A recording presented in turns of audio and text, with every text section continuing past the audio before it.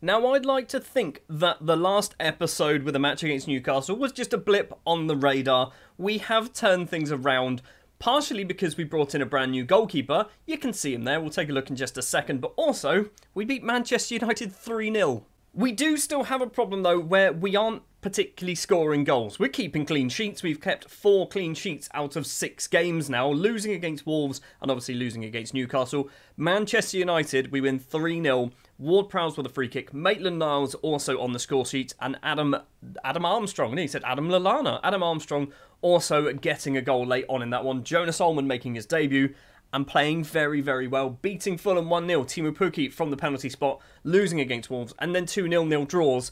We can't score goals, which is very accurate to how Saints play in real life. So this is our new number 1 goalkeeper, Jonas Omlin, signed from Montpellier. He has cost £10 million.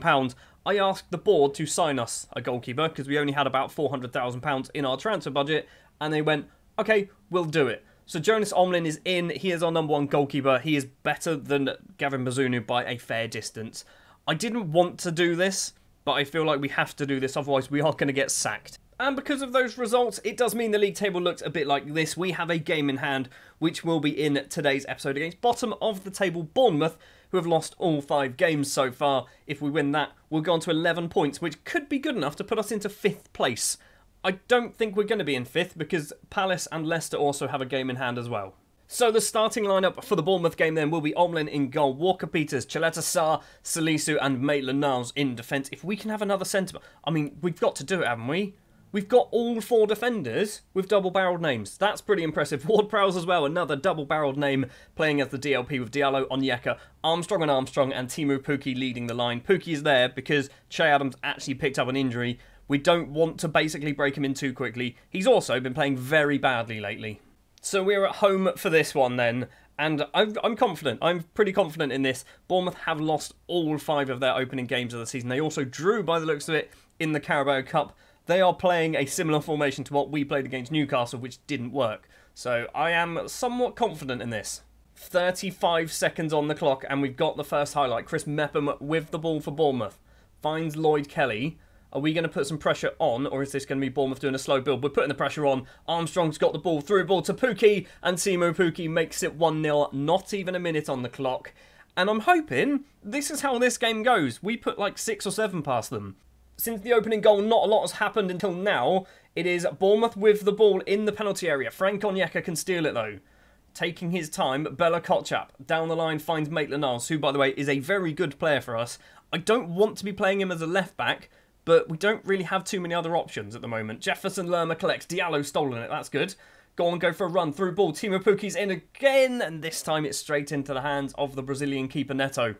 I would like to get a second goal before half-time. If that's possible, I would like another one. Just going 2-0 at the break would be quite nice. Kelly with the ball for Bournemouth towards Kiefer Moore. Controls it well. Bella Kotchap, I think that is chasing back. Omlin with the save. It goes off for a corner.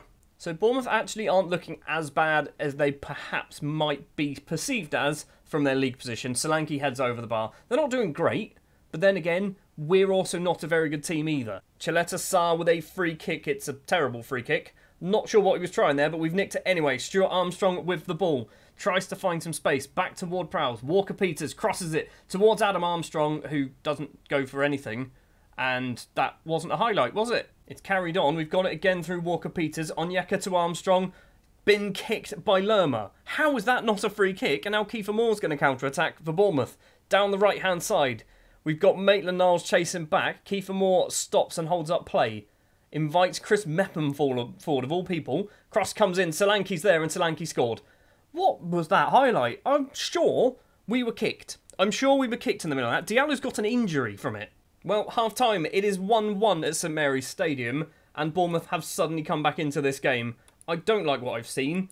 Some players... Now, fullbacks don't work. Fullbacks don't work on this. 6-2 and a 6-3. Everyone else is doing reasonably okay. Diallo, we need to bring him off at half-time, so it's Lavia going to be coming on. Walker-Peters as well. What do we do there? Do we do that? Put Maitland-Niles as a right-back for a bit? First highlight of the second half, and it's Romain Perraud's throw to Armstrong. Bella Kotchap, just inside our half. Maitland-Niles, now the right-back Ainsley Maitland-Niles. Chaleta Sarr with it. Maitland-Niles, we need to go down the line. Why aren't we going down the line? Lavia collects. Maitland-Niles again. Chileta-Sar, we're just passing it around, not going anywhere. We're making no progress. Maitland-Niles has gone for a little bit of a run as a very loud motorbike goes past my house. Lerma to Billing, big lump upfield towards Zamora. What are you doing, Omlin? That's what you're doing. Good idea. That's what we like to see from our goalkeepers. Christie's collected. Christie's lost it. Zamura's got it. What is going on? Ball control seems to be a bit of an issue, doesn't it? Nobody seems to be able to keep hold of the ball at all. Zamura's into the penalty area. Is no options. Goes for goal. Straight into the hands of Omlin. And I would argue that wasn't a highlight. Maybe this one will be. Billing to Christie. Goes for a spin. Plays it all the way back, though, to Neto, who is well outside of his area. If we can steal this, go for a little chip. Neto's collected it again. We need to intercept, and we do. But we've headed it straight to a Bournemouth shirt. Maitland-Niles kicks it straight to Ryan Fredericks. Our pass accuracy must be awful. Is something not quite right here? Solanke's made it 2-1 to Bournemouth. All of that came from a misplaced pass. Again, pass completed is 82%.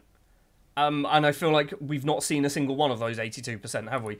Maitland-Niles and Bella Kotchap are playing badly. Salisu is coming on. We're going to do Lianco coming on as a right-back. Sure, this shows how badly we've been playing defensively when you take off 3 defenders.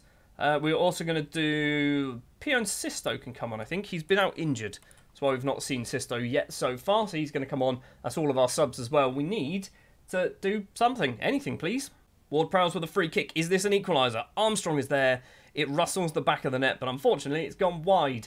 That's been our best chance of the second half, and it was not very good at all. Final couple of minutes of the game. 4 minutes of injury time. We're going to lose to a team who have not won a game all season.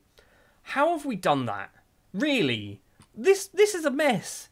Their goals came from just poor passes, didn't they? All of their goals came from poor passes. I'm not happy with that. Thrash arms, that's embarrassing. That is shameful. So that leaves us after 6 games bang smack in the middle of the table on 8 points. Bournemouth move up to 18th place in the table because, you know, because we decide to let in goals against Bournemouth. Next up then, we're playing against 5th place Wolves, a team who have already beaten us this season in the Carabao Cup. So I'm not particularly confident for this one either. Right then, for the Wolves game, we've done some tactical tweaks. I'm not going to go through them because I don't think they're going to work too much. But basically, what I've said, I'll say it again, Walker-Peters is now get further up the pitch, mate, because that's your good ability. You're really good going forward. Defensively, you're pretty decent, but you're not as good as I think you are when you go forward.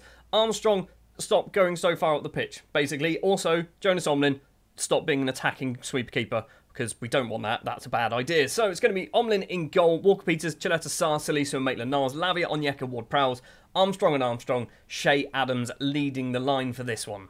I would love to know how to score goals. This is the problem that we are having. The 3 goals that we scored against United, one was a direct free kick from Ward-Prowse, one was a penalty.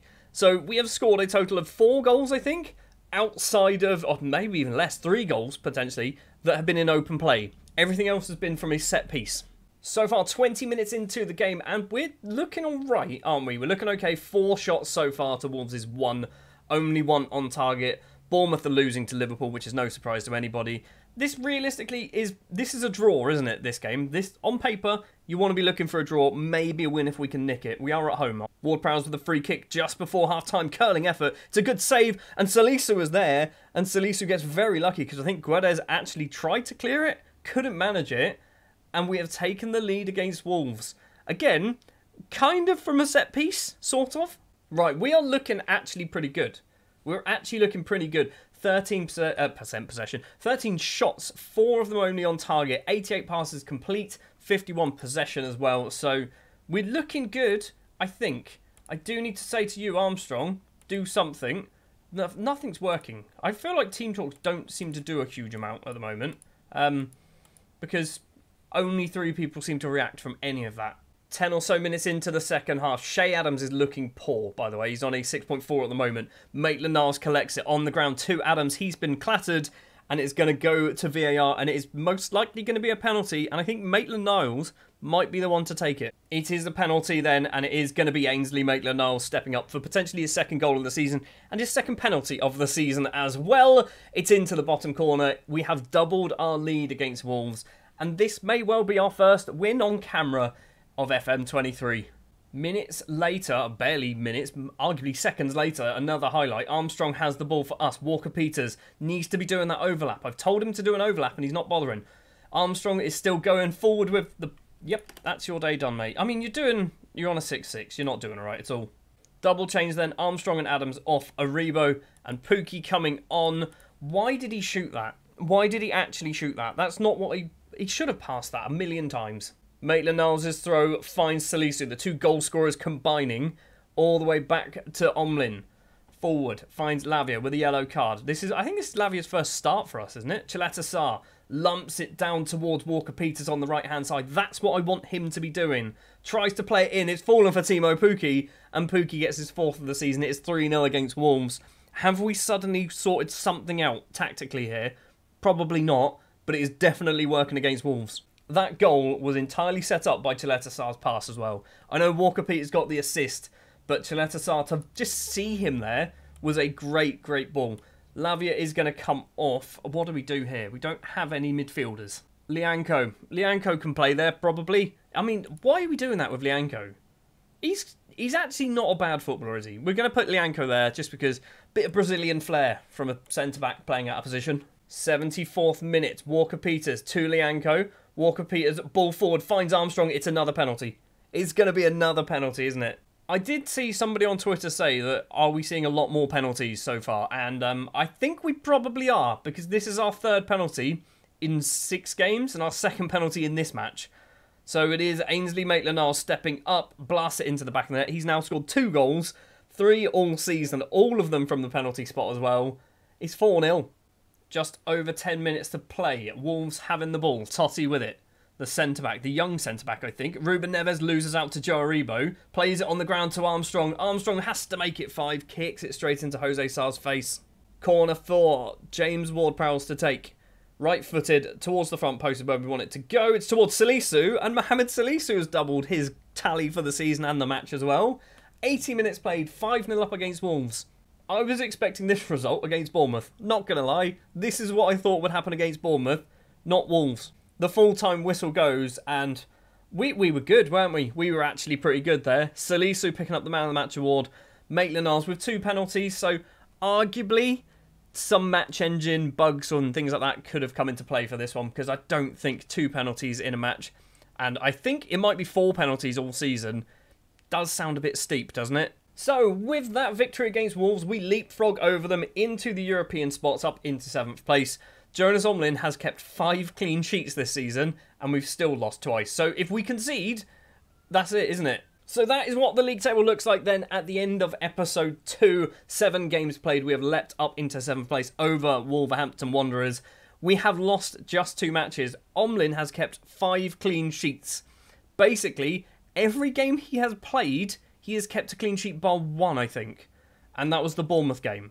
So Omlin's a very good signing. So far, Omlin has been a very good signing. That's going to do it for this episode. Next episode, we are going to go a little bit further into the future. We're going to go to just before the World Cup. So we're going to have Aston Villa and Manchester City towards the end of, November, the start of November.